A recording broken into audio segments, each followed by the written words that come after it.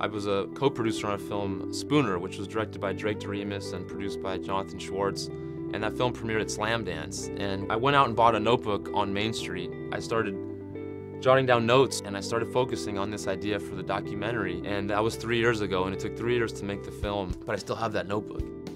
My name is Marius Markevicius. I directed the film The Other Dream Team, which is premiering at the 2012 Sundance Film Festival in the US documentary competition. My film follows the story of the Lithuanian National Basketball team from the 1992 Olympics in Barcelona, and follows the journey of 4 of the athletes who were on the 1988 gold medal winning team of the Soviet Union, and then their journey from 88 to 92 when Lithuania got its independence and finally sent the first team as a free country to the Olympics, which was a huge thing and huge achievement, and how much the world changed and what happened from 1988, from this gold medal, to 1992 when Lithuania won a bronze medal for its own country, and how that bronze medal was ultimately more sweet than the gold medal. Basketball in Lithuania is similar to soccer in Brazil. Literally, basketball is like a religion out there.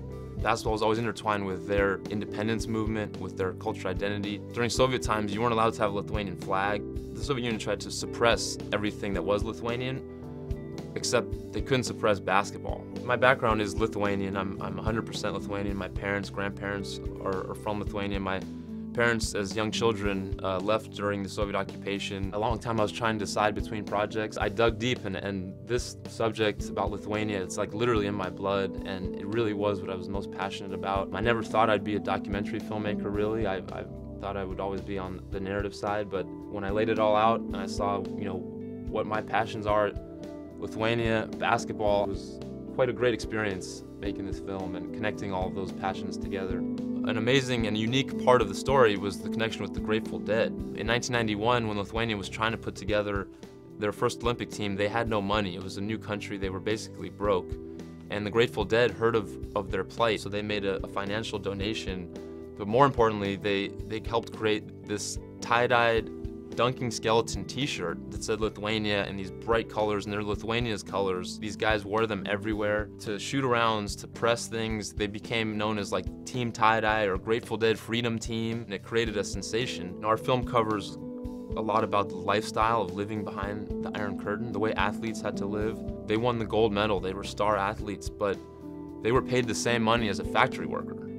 So they were making the equivalent of $100 a month. One of our athletes, Arvydas Sabonis, was drafted by the NBA in 1986. I asked him how he felt about that, and he said, "What do you mean? I felt nothing. Someone told me that some team far away wanted me, and I knew that I could never go." What an unbelievable stark contrast that was from like Magic Johnson or Michael Jordan.